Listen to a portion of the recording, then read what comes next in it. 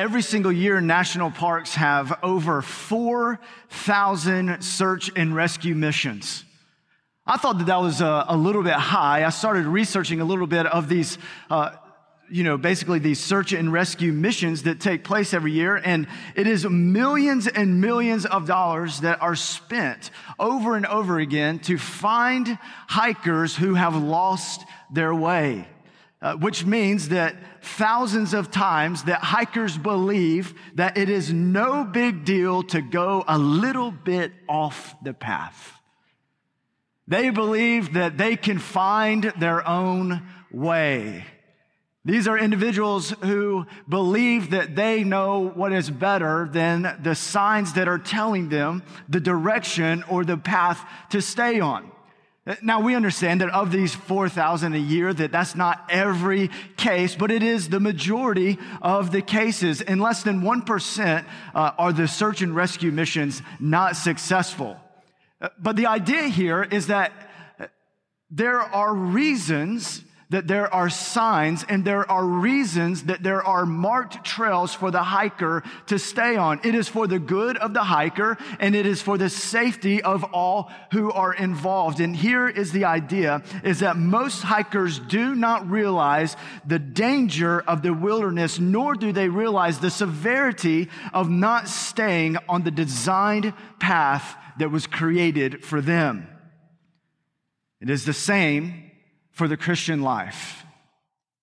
It's the same for you and I. It's the same that you and I would cling to the things of God and the direction that He is sending us, the direction that He is calling us within the design that He has structured for us. Every hiker needs a guide. Every hiker needs to understand the design of the path. And every follower of Jesus needs a guide. Every follower of Jesus needs a leader in order to guide them. And you and I have a greater leader. This is not just any leader. Because most of the time when you and I think about leaders, we think about the generals of the past, the ones who have stormed the beaches, the ones who have gone out and found the world's most wanted and brought them to justice. We think about these types of leaders. This is essentially where I go to most of the time. When I think about a good leader, I'm thinking about a general who has the command of his army, the command of his soldiers, the ears of the people who are following them. And this is, in essence, an idea of what a good leader is. But you and I are not in need of a general. All of us, we are in need of a Savior. This is Jesus Christ Himself, who is our greater and greatest leader ever known to man. He is the one alone who is worthy of our worship. He alone is worthy of our full surrender. We do not need a leader in our nation that is just domineering, not one that is the most loud or has the best argument, but rather we need a leader who is the one that describes himself as lowly and gentle at heart. Jesus is the leader that we are all desperate for, and the leader we need is that. You know, it's interesting that Pew Research put out a recent study that said that 65% of Americans said that most political candidates run for office only to serve their own personal agendas. There is a lack of trust in leadership. There's a lack of trust in authority. In fact, among Western society, the authority is no longer considered a positive word. It is no longer considered a good thing, that no one should have authority. That's the idea. This is where our society has ultimately arrived, is that leaders cannot be trusted. Authority should not be given. Authority is a threat. Authority will be misused. Authority will be used to manipulate people. This is an idea of Western society that people have come to. But what if we understood authority differently? What if you and I understood authority in terms in the way that the Bible describes it, that authority is actually given to individuals by God himself for the purpose of God? That authority is actually a gift from God rather than a threat to God's people. And you and I, we can live according to this standard. Because our understanding of life, our lens of authority, and our understanding of leadership does not come from the world, and it is not destroyed by leaders of the world, but rather we have a lens to understand it with Scripture, by the grace of God and by the mercy of God, that we would understand leadership, we would understand authority by God's standard alone. And this is where Hebrews 13 goes. We saw in Hebrews 13, 1-6, that it is all about love. How can we love each other well inside the church? How can we love strangers outside the church? How can we love those who are in desperate need of our compassion and those who could never repay us? How can we love the least of these, the marginalized? How can we love those who we would often consider unlovable? How can we love people who drive us crazy? And then he turns to all of us and our understanding of not just about love in the church and from the church, but leadership and our response to leadership in the church. In Hebrews 13, 7-19, we see that we are called to follow a greater leader who is Jesus himself. And we are given an understanding of how this should be accomplished and structured within the church among God's people. And so I want to invite you, if you have your Bible, would you open to Hebrews 13? And if you're willing and able, would you stand with me as we just read this passage together? If you don't have your own Bible or a copy of God's Word, there's a Bible in front of you that you can have. It is our gift from Green Acres to you. And this is what it says, according to the Lord in Hebrews 13, 7-19. It says, "Remember your leaders who have spoken God's word to you. As you carefully observe the outcome of their lives, imitate their faith. Jesus Christ is the same yesterday, today, and forever. Don't be led astray by various kinds of strange teachings, for it is good for the heart to be established by grace and not by food regulations, since those who observe them have not benefited. We have an altar from which those who worship at the tabernacle do not have a right to eat. For the bodies of those animals whose blood is brought into the most holy place by the high priest as a sin offering are burned outside the camp. Therefore, Jesus also suffered outside the gate, so that he might sanctify the people by his own blood. Let us then go to him outside the camp, bearing his disgrace. For we do not have an enduring city here. Instead, we seek the one to come. Therefore, through him, let us continually offer up to God a sacrifice of praise. That is the fruit of lips that confess his name. Don't neglect to do what is good and to share, for God is pleased with such sacrifices. Obey your leaders and submit to them, since they keep watch over your souls as those who will give an account, so that they can do this with joy and not with grief, for that would not be profitable. That would be unprofitable for you. Pray for us, for we are convinced that we have a clear conscience, wanting to conduct ourselves honorably in everything. And I urge you all the more to pray that I may be restored to you very soon." Let's pray. God, would you help us understand your word? God, would you direct my voice? Would you direct our ears? For me to say what is only of you, for us to hear what is only of you. God, so that we may honor you and glorify you in everything that we do. And it's in the name of Jesus we pray. Amen. You may be seated once again.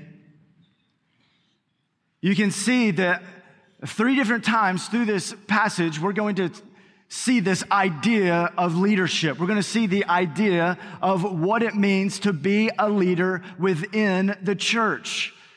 And so we go from love as the foundation to leadership as an outpouring of that love.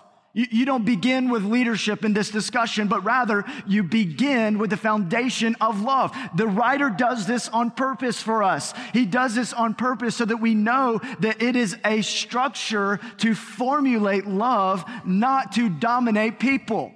That's not God's design for leadership. Never does Jesus say that you should dominate people in your life. You should not dominate your spouse. You should not dominate your children. You should not dominate anyone in your business. You should not dominate those around you or those in the church. This is not God's design for leadership. A domineering personality is not a fruit of the Spirit.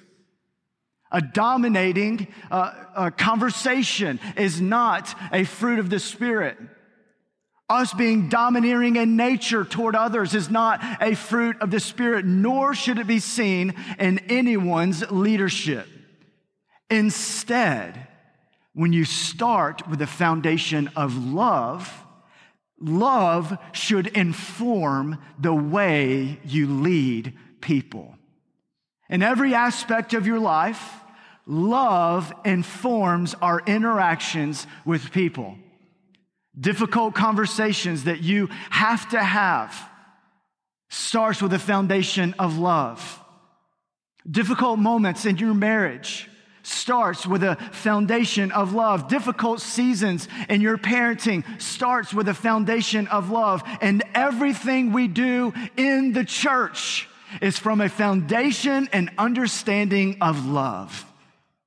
But it's not the superficial love that the world prescribes or that it attaches itself to, but rather it is the unchanging love of God Himself that directs all things that happen within the church and that flow from the church.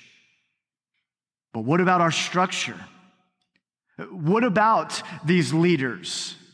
What about the structure of the church and how we should function in love together? The writer helps us, and he begins with recognizing a timeless leadership.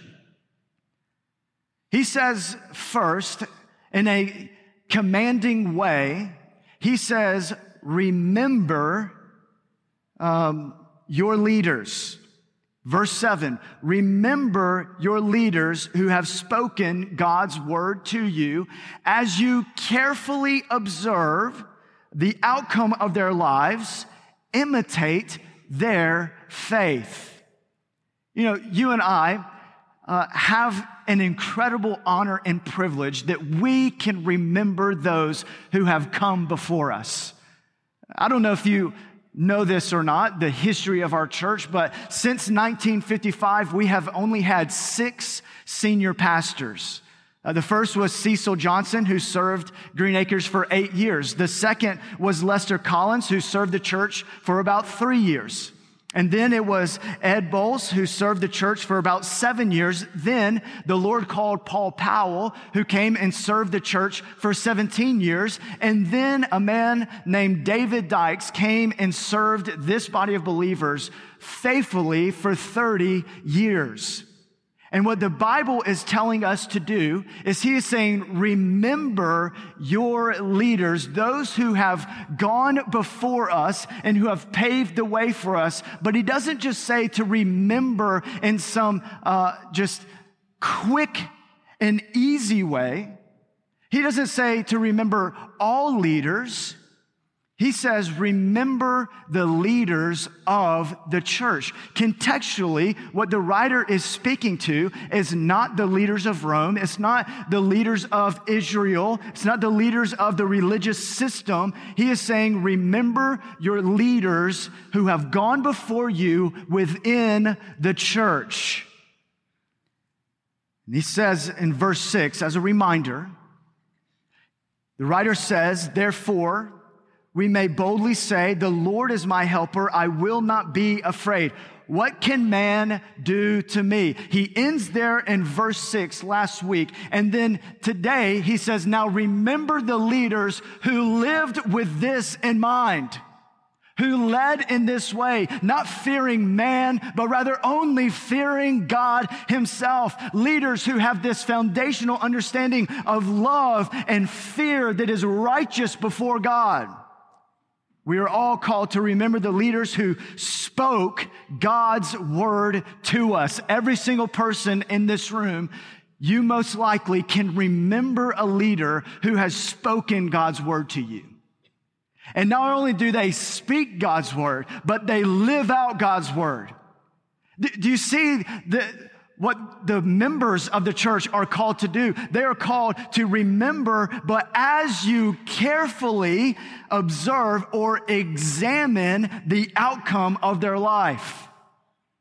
This is not like some type of blind remembrance here that, they were great in the past, sure, all of that. No, he says to remember them as you look at the outcome of their lives, the ones who have spoken God's word over you and the ones who have lived out God's word before you. He says, remember those leaders. And we know that even though that pastors come and go, here's a tethering point for us in verse 8. Hebrews 13:8 says, Jesus Christ is the same yesterday, today, and forever. This is a reminder that God's way is better than our way. This is a reminder that even though leaders may change around us, God remains the same. Jesus Christ remains the same. And the leaders of the past are only as good as their abiding to Christ himself. And not just leaders of the past, but leaders today and leaders tomorrow are only as good as their binding to the Spirit of God himself. In the midst of this, he is reminding us that yes, leaders come and go, but Jesus remains because the church will keep moving forward. And this is why he tells us in verse 9, he says, don't be led astray. In the midst of all this, don't be led astray by various kinds of strange teachings, for it is good for the heart to be established by grace and not by food regulations, since those who observe them have not benefited. See, the leaders of the past should be imitated and remembered only if they were holding people to the immovable Savior, to the unchanging Savior. Just as it was with the people in Hebrews, it is the same today that there will be and is a constant attack and attempt for us to move in every direction other than Christ himself. This is what the writer is talking about in verse 9. He says, be careful. It doesn't matter who the leader is. You make sure you are not being led astray by various strange teachings that will make you go to the left or to the right. And so you cannot just have this type of blind remembrance and blind honor and say, well, the pastor says this, so we got to do it. No, this is why he gives you the charge and says, no, make sure that whatever you are being taught is from the word of God. Everything else is rubbish in this life.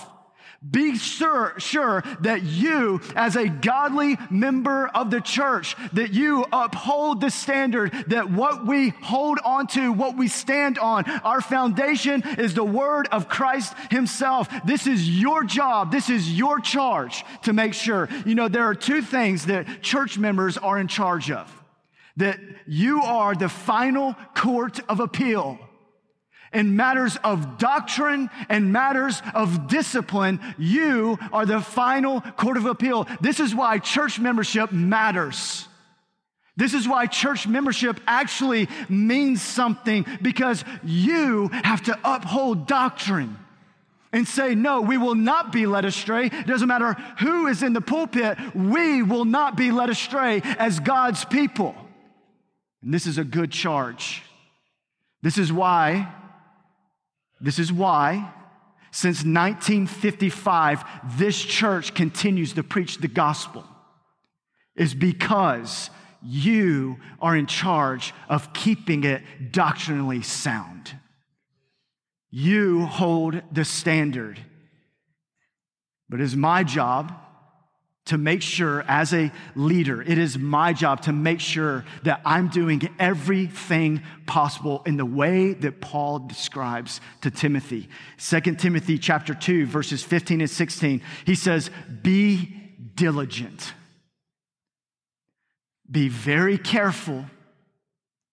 You better work your tail off to make sure that you present yourself to God as one approved. I want you to hear the tone here. This isn't like, hey, Timothy, you know what? If you feel like it, buddy, do your best. No, he's saying do everything in your power. Do everything in your might to be diligent, to present yourself to God as one approved, a worker who doesn't need to be ashamed. Live above reproach. Be full of the Spirit of God, correctly teaching the word of truth. Avoid irreverent and empty speech, since those who engage in it will produce even more godlessness. You know what the reminder for Timothy is? He says, yes, the members have the final court of appeal, but you better lead them in the right direction. You better do everything in your power to teach the word of God, rightly dividing it, being careful with your diligence, with your discipline, to make sure you're a man above reproach, that you're preaching with the passion of the gospel of Jesus Christ as a man of God. He says, be careful that you are doing these things. He puts the weight on Timothy. The timeless leadership is the one that is committed to teaching, committed to keeping and displaying the word of God. This is timeless because it keeps us ultimately committed to the timeless person of Christ himself. And this brings us to a distinct leadership. Hebrews 13:15 says, therefore, through him, let us continually offer up to God a sacrifice of praise. A sacrifice of praise. That is the fruit of lips that confess his name. You see, Jesus is the only leader and ruler of this church. Jesus is ultimately the ruler over this body of believers. He alone is the leader we praise and whose name we confess. He alone is the one head of our church, and every other New Testament Bible-believing, gospel-centered church. He alone, according to Ephesians 1:23, God the Father appointed Jesus as the head of the church. According to 1 Corinthians 3, Jesus is the foundation of the church. According to Ephesians 2:20, Jesus is the cornerstone of the church. According to 1 Peter 5:4, Jesus is the chief shepherd of the church. This is the design. Jesus is the greater leader who is ultimately over his church. However, according to God's design, he has set apart leaders on earth to rule under his authority and to lead under his charge. Leaders are not called to the world's definition, especially leaders in the church. Leaders in the church lead Jesus' church under his rule, under his authority, under his direction, for his purpose and for his glory alone. And this type of leadership that moves God's people toward God's purpose and maintains a unique distinction from the rest of the world. You see, this is the idea of verses 10 through 16. It seems like random and strange and impulsive expressions from the writer, but rather it is a continuation for us to recognize and understand the leadership that should be taking place within the church. Jesus calls us to have a distinction in our view of leadership and in the purpose of leadership, as well as our response to leadership. Do not be carried away by false doctrine. Instead, it is for the purpose of being ushered into holiness. You see, this is why it is for our good that the Lord structures things according to his design. And this obsession that was so prevalent to his original Jewish audience with altars and with sacrifices and certain meals that deemed sacred. And once again, the writer is saying that leaders are to point them back to the work of Christ. This is what he does. He is pulling them back toward Jesus, saying, no, that is not the way. This is the way that we should go. Therefore, walk in it. It's the same thing that we see over and over again through the book of Acts, that this is the way we should go. Therefore, we should walk in it. This is the idea and design of leadership in the church, to point people back to the design of Jesus Christ himself. This is a primary discipline. This is a primary job. This should be on every job description of every pastor, that your job is to lead people in the design of Christ himself for the purpose of Christ himself. And it's God's design for there to be, over and over again, this is what we see, that God's design is that there is a clear leader and multiple leaders within the church who are called to be distinct in their leadership. Within the Bible, we see two offices in the church for the health, for the function, and for the structure of the church. The first office that we see is pastor or elder, and the second office that we see is deacon. The New Testament gives us a better understanding of who should be leading the church under the command of Christ. This is what we see in Acts chapter 20, verse 28. It says, "Be on guard for yourselves and for all the flock of which the Holy Spirit has appointed you as overseers to shepherd the church of God, which he purchased with his own blood." Therefore, leaders are to be overseers. This is who the writer is referencing. When he is referencing leaders in the church, he is speaking specifically to pastors. Pastors are charged with meeting the spiritual needs of the church and leading the church under the command of Christ himself. Deacons help and assist the pastors of the church for the purpose of meeting the physical needs within the church. Paul again is addressing pastors by saying in Titus chapter 1, verses 7 through 9, he says, "As an overseer of God's household, he must be blameless, not arrogant, not hot-tempered, not excessive drinker, not a bully, not greedy for money, but hospitable, loving what is good, sensible, righteous, holy, self-controlled, holding to the faithful message as taught, so that he will be able to both encourage with sound teaching and to refute those who contradict it." See, pastors of the church are called to lead toward distinction in all areas of the church, and her people will remain distinct and on mission for the glory and purpose of God. This is God's design for his church, but it also allows us to understand competent leadership. When you get to verse 17, this is where most people have a double take. This is where most people say, oh, well, it surely cannot mean what it says. In verse 17, it says, "Obey your leaders and submit to them, since they keep watch over your souls as those who will give an account, so that they can do this with joy and not with grief, for that would be unprofitable for you." You see, this is completely countercultural in a world that stiff arms authority and stiff arms leadership, and that ultimately stiff arms submission and obedience. I see it in my kids all the time. We are born to stiff arm obedience. We are born to stiff arm words like submission and authority and oversight. We don't want those things. Why? Because we are autonomous human beings. I am individualistic. I don't need you to speak into my life. I certainly don't need you to lead me, and I certainly don't need to obey or submit to you. That is the posture of the world.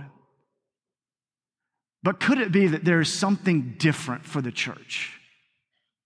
That the way that you and I interact together is a reflection of the Trinity itself.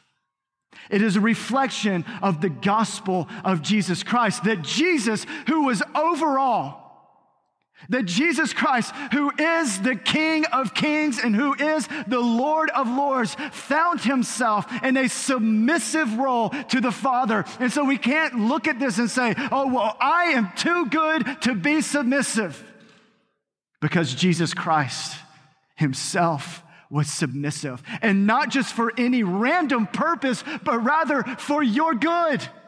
Rather for my good, that because of the submissiveness of Christ himself to the plan of salvation from God the Father, that he would die on a cross, that he would become sin so that you and I might have the righteousness of God. We cannot say, I am too good for obedience and I am too good for submission. That is ungodly, and it is antithetical to the gospel of Jesus Christ and the character of Jesus Christ himself. You see, God's design is always for our good. We cannot say, well, we've always done it like this, and this is the way that the world says we should do it. This is what this says. No, we have to say, what does the word of God say? And therefore we walk in it. This is what the people of God do, and this is what good leaders call the people of God to do, so that we may flourish in the kingdom of God, not have suppressive natures or oppressive natures, but rather so that we may flourish in the kingdom of God and advance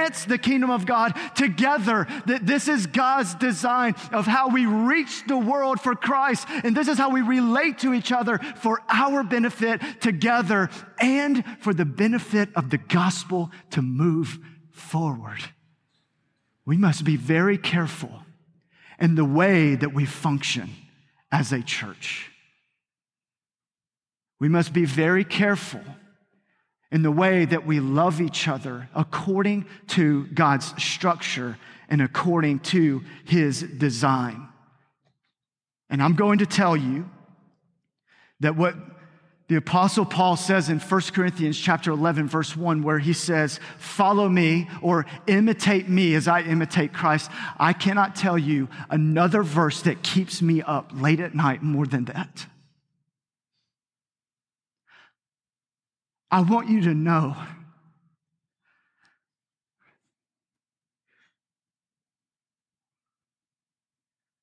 this has been one of the hardest sermons to prepare for in my short life, okay?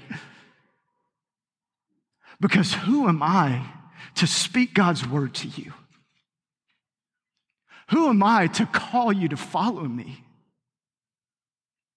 Let me assure you, I am not worthy. Let me assure you that I will fail you.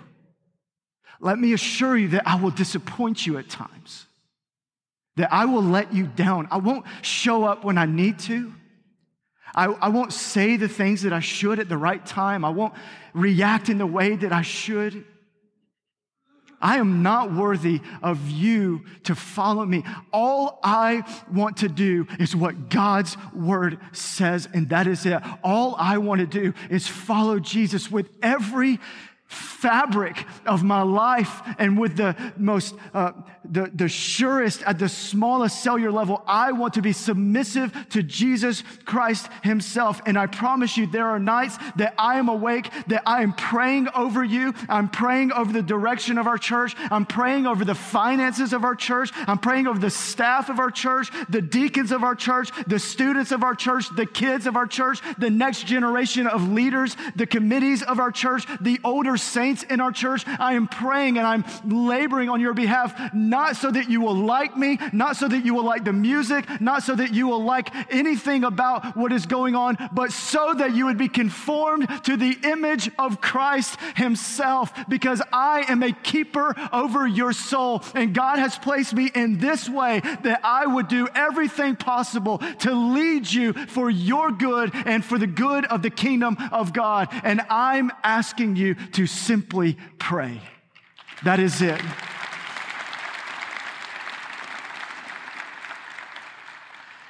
He ends in this way. He says in verse 18, pray for us.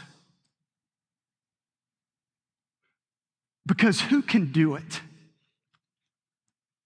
It is only Christ. It is only Jesus. And praise God that he is ruler of this church. N.T. Wright says this. He says, insofar as the shepherds are doing their job, it is in the sheep's best interests to follow where they lead. This isn't patronizing the familiar charge today. It's common sense. Every Christian, every congregation needs to recognize that God does indeed call people to lead, teach, instruct, and warn the flock, and that it is better all round if this task can be done joyfully. I want to close by saying, thank you for allowing me to serve you joyfully. I'm telling you, this is a special church that God's hand is on. And what I want to do is continue the legacy that has been started since 1955, because it's always been under the direction of the Holy Spirit, and it will continue under the direction of the Holy Spirit. And what I'm asking of you is to pray. You know, to not get lost as a hiker in the mountains, it requires for you and for me to be healthy. It requires you to be a healthy church member. And what we see is that there's this calling that we would remember, that we would obey, that we would submit, and that we would pray.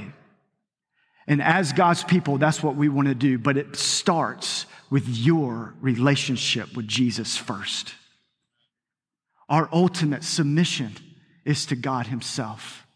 And maybe that is the decision that you need to make today, to follow Jesus as we follow Jesus together in the structure and design that he has called us to. Let's pray. Lord Jesus, would you help us? God, would you help us to live in the way that you are calling us to live, Father, in full submission to you.